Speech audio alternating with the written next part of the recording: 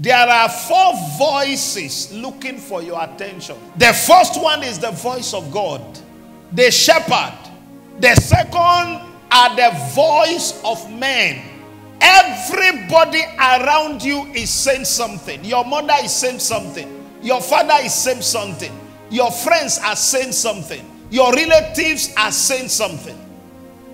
Your colleagues at work, they are saying something. Then the voice of the devil.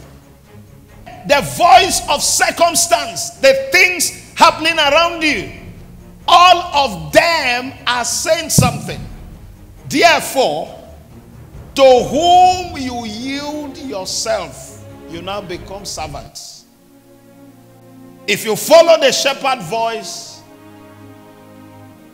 the outcome will depend on whose voice you are following. Every voice you follow has its own impact on our lives. Eve followed serpent. You know how it ended. Abraham, Sarah, the crisis is unending. Samson, Delilah ended up in disaster. So, whose voice have you submitted to? The voice you follow, sir, is what determines where you end.